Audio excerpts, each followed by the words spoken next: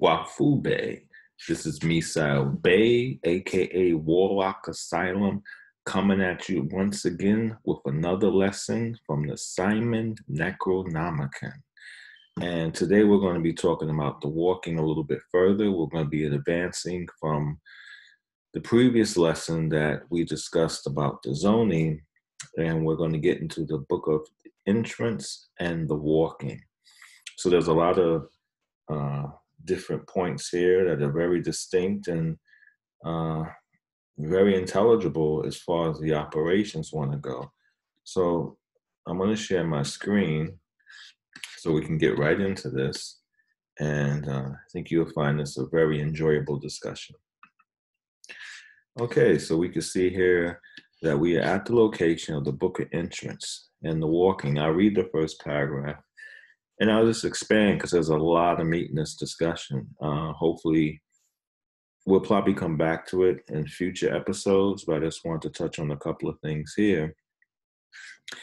It says, this is the book of interest to the 7 zones above the earth, which zones were known to the Chaldeans and to the ancient races that preceded them among the lost temples of Know that these zones are governed by celestial spirits, and the passage may be had by the priests through those lands that border the own zone waste beyond.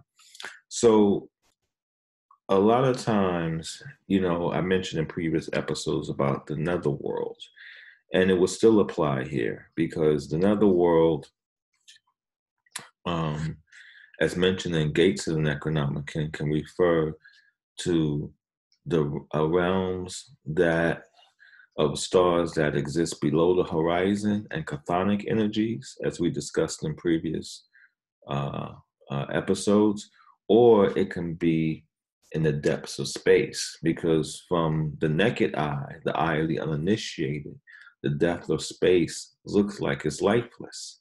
So in that sense too, it's said to be the underworld. Okay, now common sense would tell a person that it's possible. Let me just stop sharing my screen for 1 second just to talk on this a little bit more straight with the audience. That the reason why in the Simon Necronomicon, in a certain section, the introduction, it says that Tiamat is associated in one section with Ereshkigal. And that's possibly another name for Ereshkigal. And this is for that reason, because if the ancient Sumerians viewed the netherworld, the underworld, as applying to both, in certain instances, the chthonic energies in reference to the stars that are below the horizon, and outer space, then that means that the ruler of the underworld would govern both of those sections. You see what I'm saying? And so that's why Ereshkigal was related to Tiamat, because evidently, as it explains right that was before Babylon was built. So I'm gonna go back to sharing my screen once that point is made, and why we understand the chthonic energies as applying to the underworld, and as we mentioned, the depths of outer space.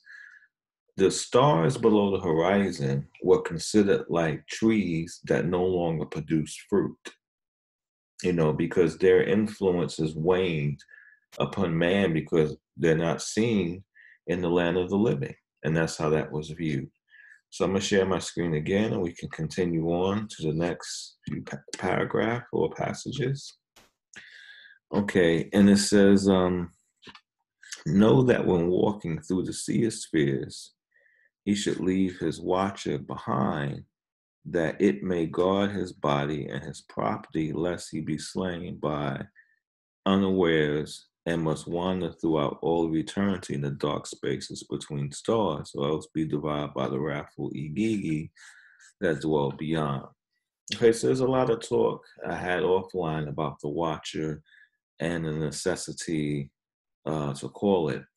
What I would say is that When we read this passage, that one should leave his watcher behind that may guard his body and his property, the property in this case being his sanity, his thoughts, his desires. So this applies directly to the sleep of Ishtar, where she left her watcher behind. Okay, so we'll continue on. Know that thou must walk the steps of the ladder of lights, each in its place, one at a time. Okay, so we discussed that in the previous video, that walking is similar to what Muslims will call Hajj. It's a form of dedication, to a way of building up the inner astral body, and the steps that are taken should be taken in the order that's given. I was around at a time where people would just say, hey, I want to get in touch with this energy. Let me walk its gate. But that's not really what's going on when a person does that. That's why the seal of the gate is given, so that it can be called just like someone will call one of the 50 names. So it says, and thou must enter by the gates in the lawful manner. So this is what's meant by a lawful manner, to enter the gates in the manner prescribed, right?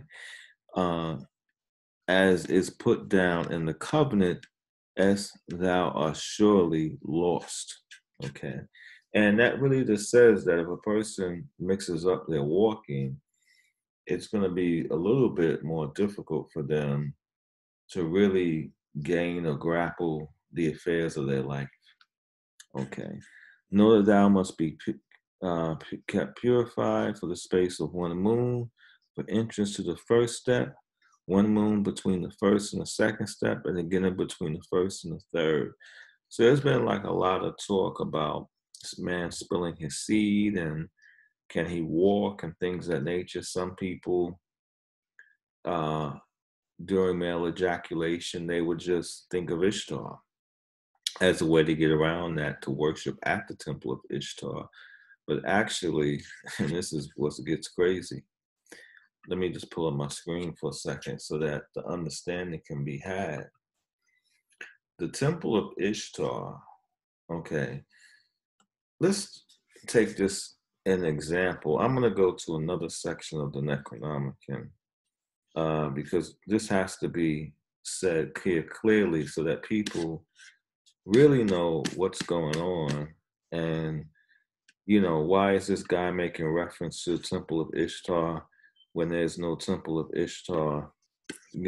What is he talking about? And then we know what happened at the temple of Ishtar. Sacred prostitution went on, things of that nature. Okay, that sort of thing. Okay, so this is what's going on here. I'm going to share my screen. The temple of Ishtar that the Mad Arab was talking about in the Book of Entrance actually exists in the Book of Calling. Okay, and I'm going to pull that up for y'all. We're going to go back to share screen. I just want to touch on this point because the text, you kind of have to understand other things that are existing in the text to really get a full picture. Necronomicon is not a book that you could just take one section and pull it out and think you're going to understand the whole text. So when they're talking about the temple of Ishtar, historically, the temple of Ishtar is a place where sacred prostitution went on, and just a whole bunch of other things that dealt with the inauguration of the Babylonian kings, things of that nature. Actually, the 50 names of Marduk came from another story of Ishtar and Tammuz, or Inanna and Dumuzi, where she made Dumuzi have 50 orgasms. Later on, as things were moving from a matriarchic era to a more patriotic era, those 50 orgasms were said to be powers from the heavenly gods that came upon Marduk. But even at the time that myth was reconstructed in the Enuma Elish, the kings of ancient Babylon were still going through a rite where they would sleep with a priestess with Ishtar, sometimes in front of a crowd of 300 people in attendance. And she would bring the king through certain tantric rites where he would have an orgasm 50 times. And that's how he knew that he was able to rule as king. On a deeper note, the United States, when it gets to its 50th president, it too will probably reach a place where the political climate and structure will change because each state represents an orgasm. So when the president's anointed, just like it was in ancient Babylon, he's bestowed with 50 orgasms, or the emotional fury of the population that residing in each state blesses the president. And in a more psychological way, but in ancient Babylon, it comes from the sexual right. Now, the fury over politics can be said to be the same energy as sexual energy. But this is the reason why there's 50 stars on the US flag. A lot of people don't know this because the depths of Babylon was not known. The founding fathers resided more on masonry. But I'll discuss that in another video in depth. But in this section, you can see that this is the temple of Ishtar that the Mad Arab was referring to in the Book of Entrance. It's a threefold step in the temple where it deals with the preliminary purification and invocation, where one will purify themselves, just like they're purifying themselves before, they would lay down with someone in sacred sexual relations. They would take a shower, pamper up, brush their teeth, all sorts of stuff. Then to win the love of a woman, this rite, is said over apple or pomegranate, and that has its own figurativeness to probably share in the essence of foreplay. Okay. Apple, which is spelled Apple. Let me see how this goes. Apple, that will be 16 and 16, 32, 33, 33, and 12 would be 45, 45 and 5 would be 50. So apple and simple gematria also equals 50. And so this would definitely deal with foreplay. And then the return to potency would be, the right after blessing. So to win the love of the woman would be to imbue her with the spirit of Ishtar. This doesn't necessarily mean a literal apple. It just means that a person is imbued with the spirit of Ishtar. But this is the temple of Ishtar. You have to think, why in a book that talks about a necromantic rite are they going to have 3, quote unquote spells listed to Ishtar? Because that's what's talking about the temple of Ishtar. So a person could ejaculate within the temple. They can lose their seed, and it could naturally be with their wife or whatever, but they will have to go through these steps. People pray before they eat. Priests and priestesses should actually give the same veneration before they have relations. Okay, so we're going to go back to the reading of the, hold on a second, let me just get this straight. So I want to make sure I'm in the right section. I don't want to mix this up. So let me get back to the Book of Entrance and the walking, as we see. Let me just pull this up, and I have to stop this, bring it back up. Okay, and there we go. We're back on share screen. So, okay, so we pass this part of Ishtar, and that's why it says, and this is a great secret, because a lot of people don't know some of the things in Necronomicon have a historical value, but they're transliterated in the text and presented in a certain experience. And this is what this experiences relate to. Here's another thing that's very important. I'm going to talk about this after the reading of this passage. Thou must needs call upon thy God in the dawn light and upon thy goddess in the dusk every day of the moon of purification. Thou must summon thy watcher and instruct it perfectly in its duties, providing it with a time and a place whereby it will serve thee with a flaming sword in every direction. And there's a 50 name that rules over that. I think it's Osara Ludu. So that is to be invoked.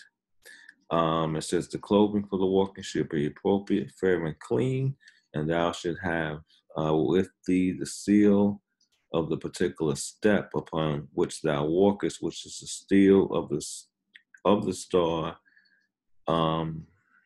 appertaining therein. Okay, so this is what I want to touch on. I thought it was early in the verse, but it says, thou must needs prepare an altar to face the north, having upon it statues of thy deities, or some such suitable images. An offering bowl and a brazier upon the earth should be inscribed, the gate appropriate to thy walking. If above thee is in this. Okay, so let me just stop right there for a second.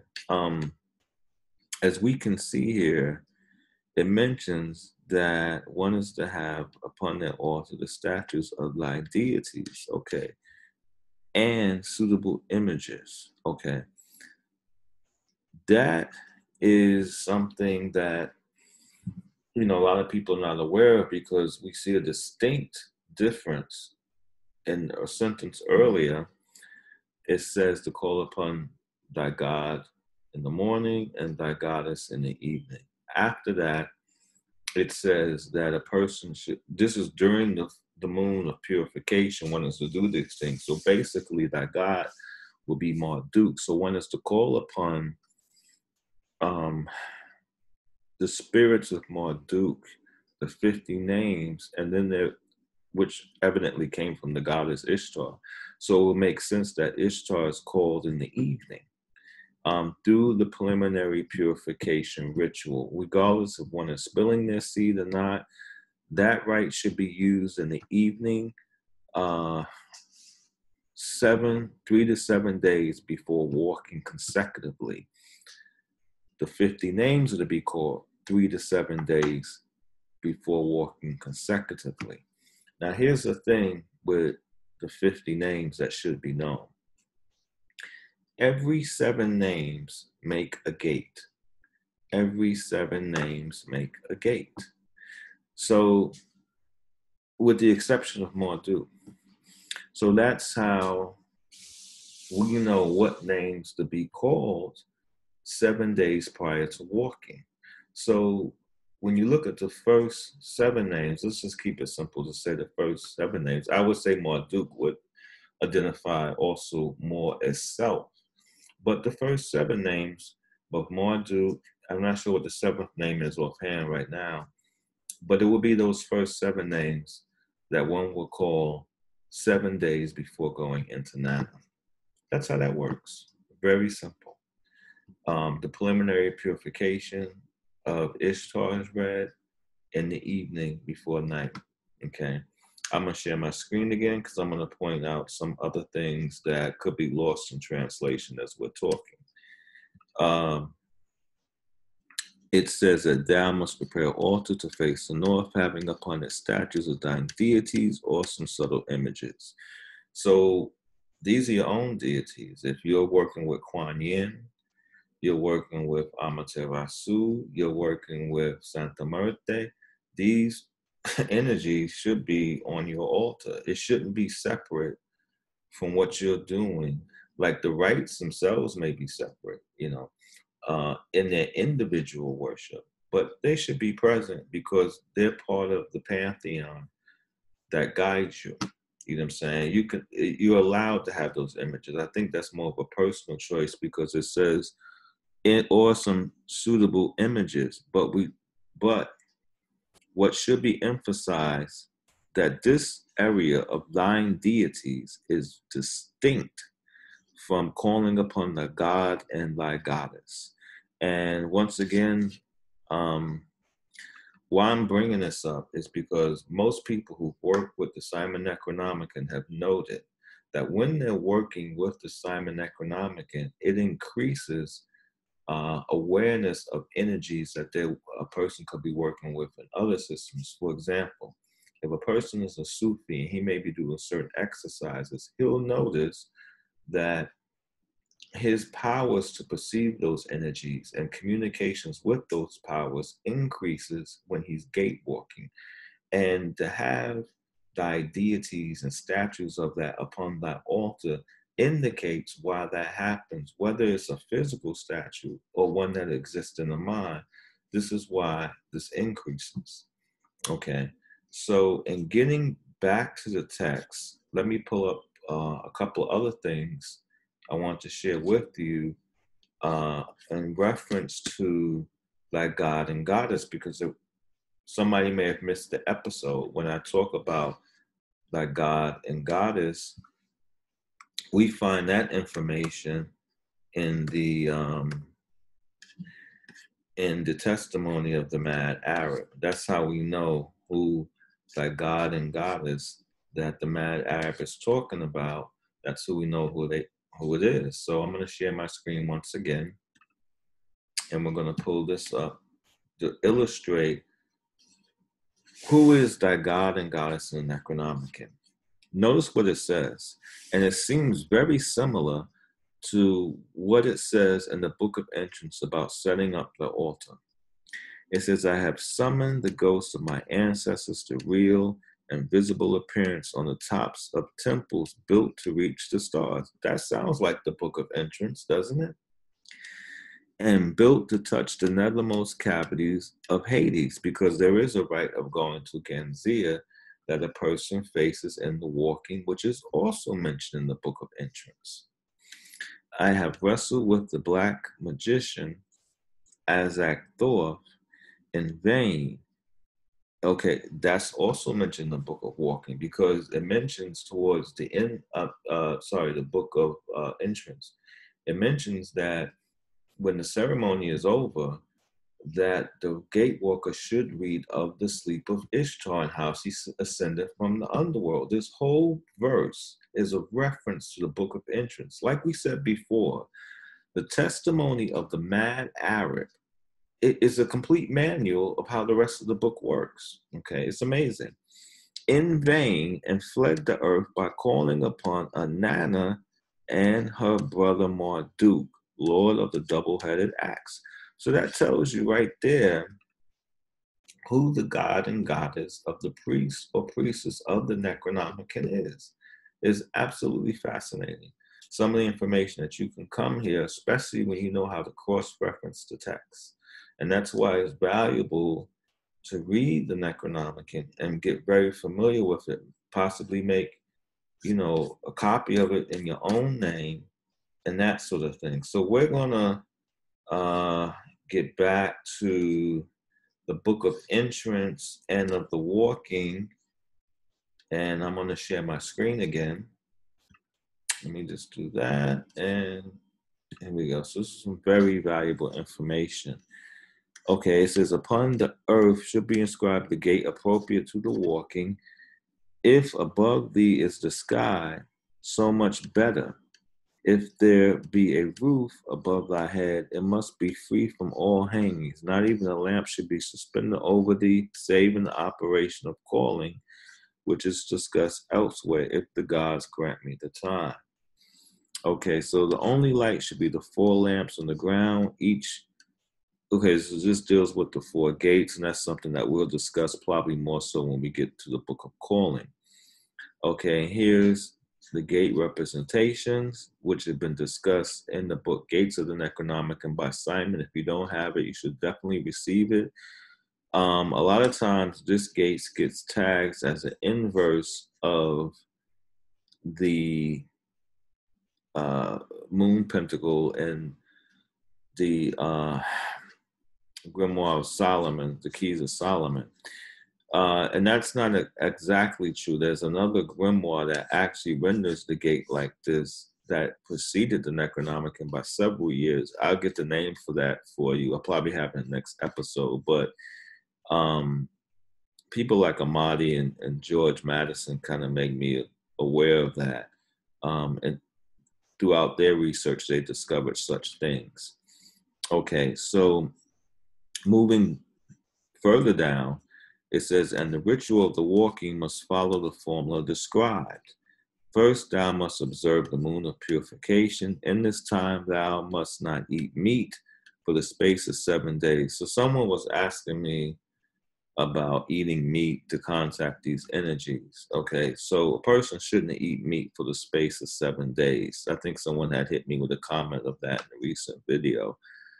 And I told them I don't think that's a good idea during the ceremonies, but maybe at other times. But we can see here that the person shouldn't eat meat at the space preceding 7 days. And you'll find that this is true even if you're not walking. I'm going to tell you why. The moon is a sacred time once you begin gate walking, period. Whether it's the new moon or the full moon, it becomes a sacred time.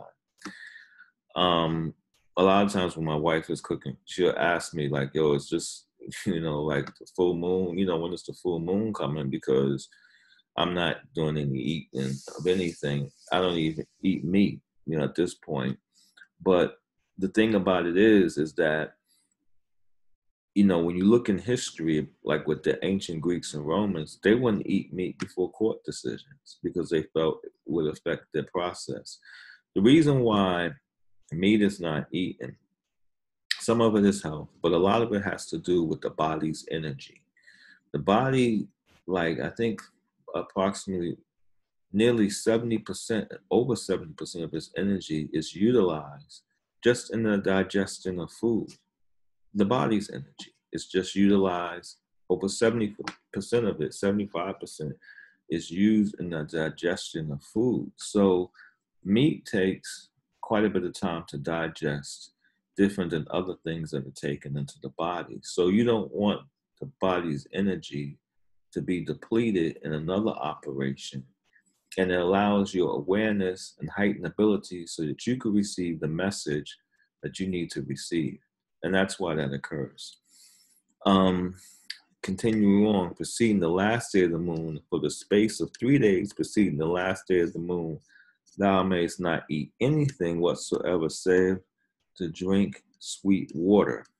On the last 3 days, thou may invoke, in addition to thy god and goddess, the 3 great elder ones, Enki, Enlil, Anu, Enlil, and Enki, by their proper invocations. And the number of Anu is 60, for he is the father of the heavens. The number of Enlil is 50, he is the father of the wind. And the number of Enki is 40, the most excellent number.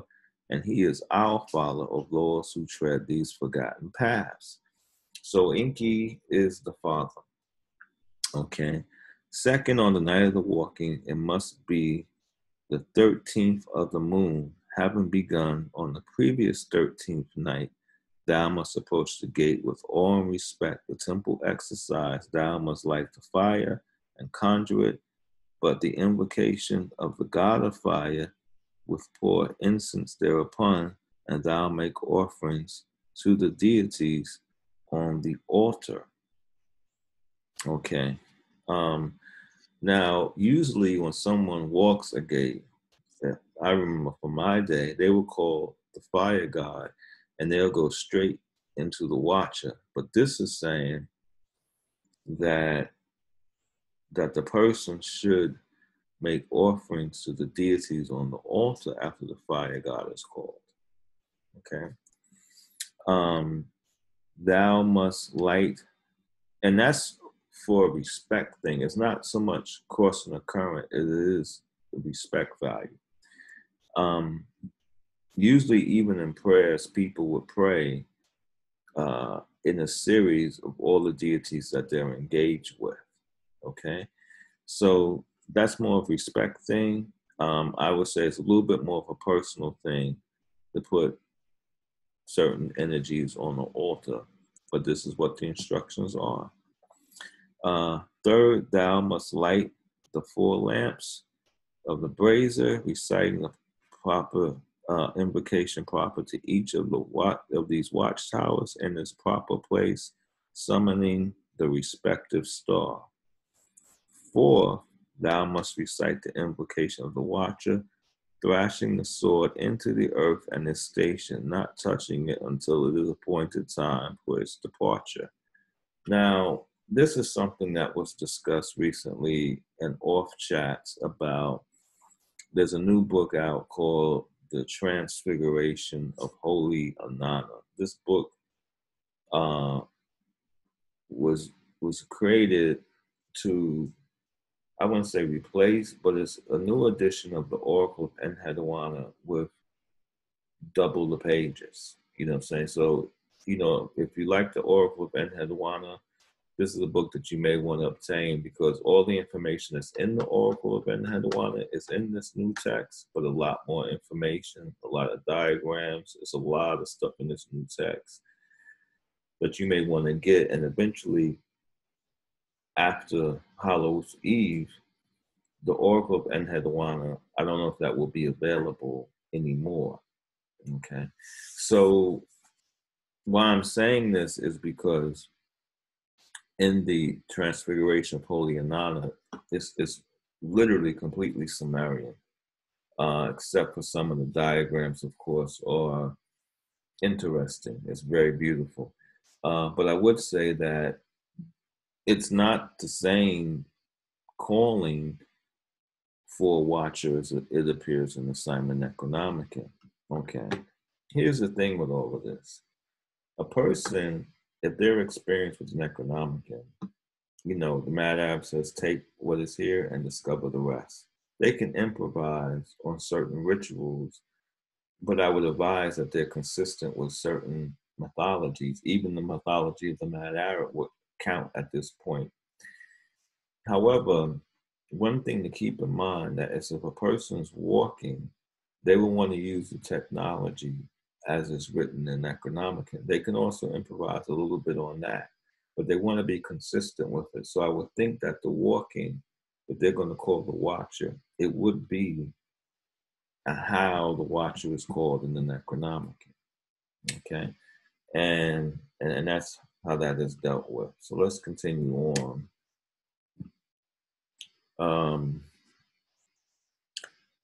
Fifth, thou must take the seal of the star in thy right hand and whisper its name softly upon it.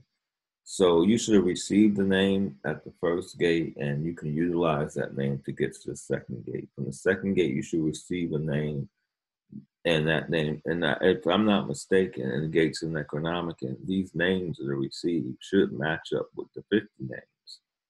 Okay.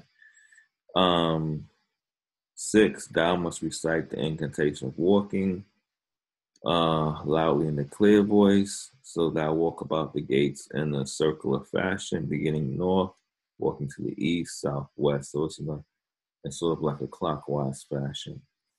7th, thou needs to arrive back at the gate before thy altar and must fall to the ground, and they will meet the spirit messenger, and they will get a name, which can come as a thought, or can come as actually apparition or a vision or what have you.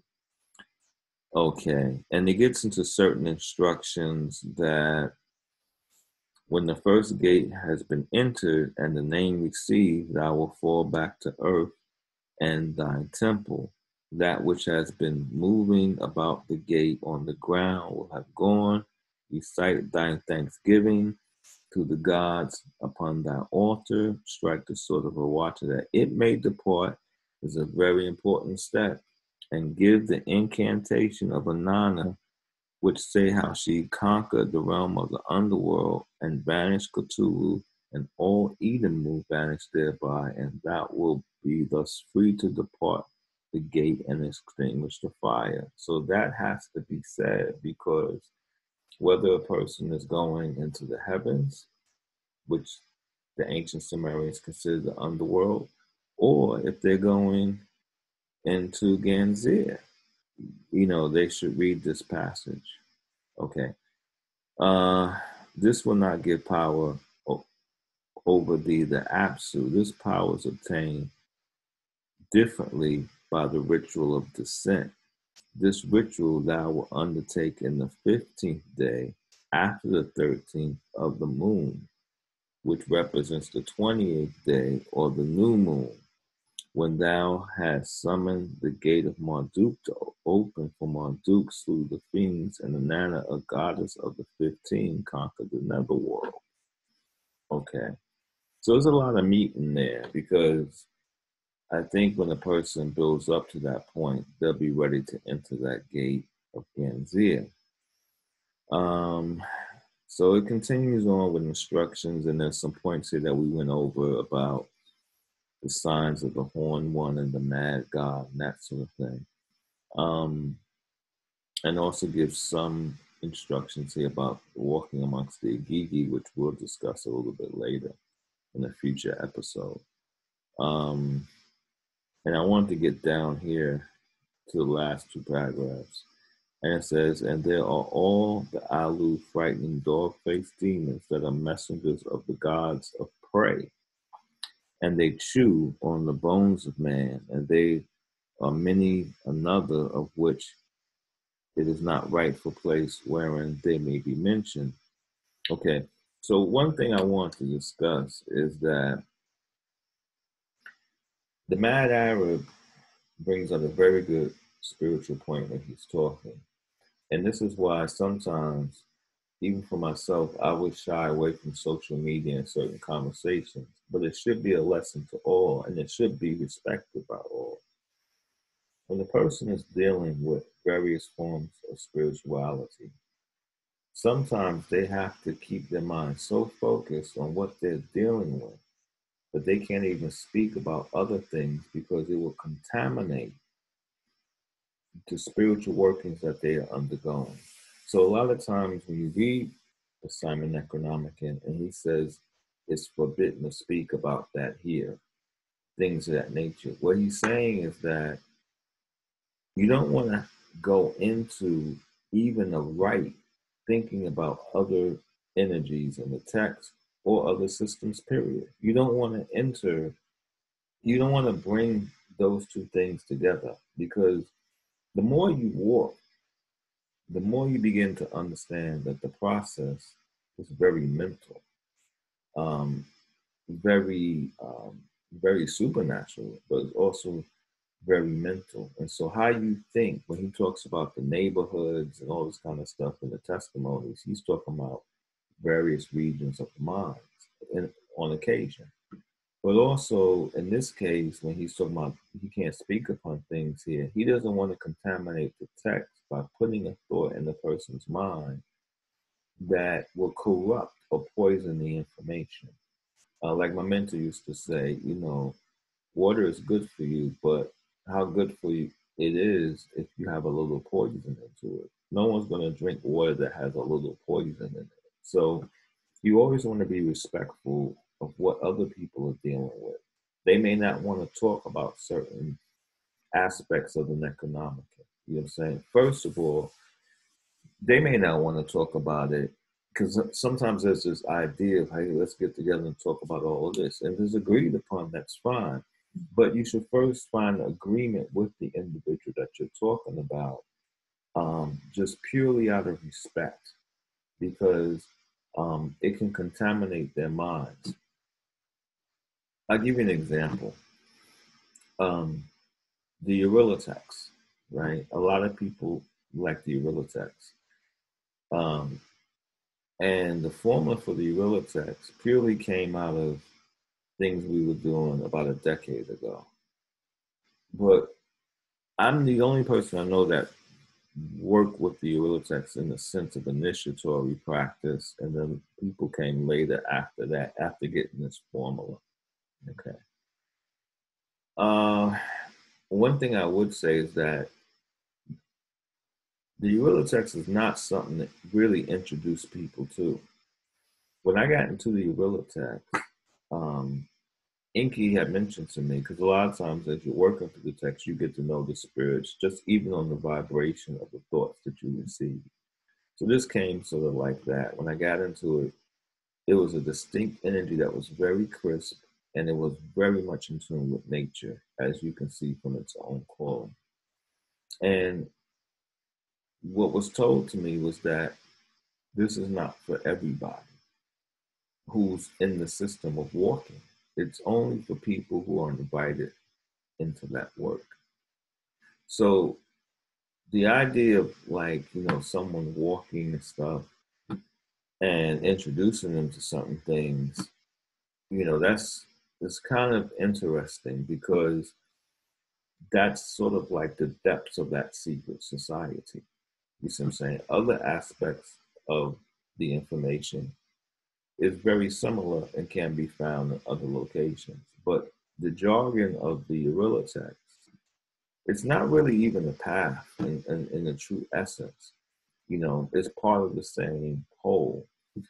However, it's definitely a place that there is a hidden science in, and the hidden science shouldn't be revealed. On the other side of the coin, I'm going to reflect on something of a myth to kind of help bring this point home. That's one side of the coin. Now, what happens if a person invites someone into the Arilla working who may not be eligible for it? Well, as we know, the Simon Necronomicon has stories of deities that are in Sumeria and outside. Someone bring up an outside story about Izanagi no Mikoto, a Shinto energy who went to the underworld to rescue his wife in the same manner that Enki went to rescue Erishkigal from Kur. Okay. So in the process of that, when Izanagi came out of Yomi, which is the equivalent of the underworld, he said that as having touched the underworld, he may have bad luck. So he went through a process of purification, and through that process was produced the moon god and Amaterasu Kami. Not to digress too much, but the idea that I want to say is that if a person touches the depths of the underworld and don't really have an understanding of what they're doing, they could spew on quite a bit of bad luck if they're not invited. That's just one example, because they wouldn't know that they will have to clean themselves when they come out. You see what I'm saying? And so, it's just kind of interesting. I just wanted to touch on that, but I'm gonna go move on further into the text so that we can get, some deeper understandings of what's going on here at the bottom. And it says,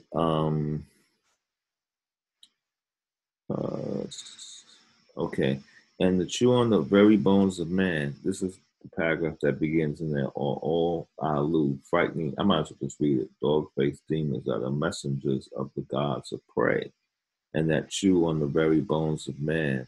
And they are many, of which it is not the rightful place wherein they may be mentioned, save to warn the priests against ambitious strivings against the ancient ones of outside, until mastery is required over the powers that reside within. Okay, that's a very important thing, because really,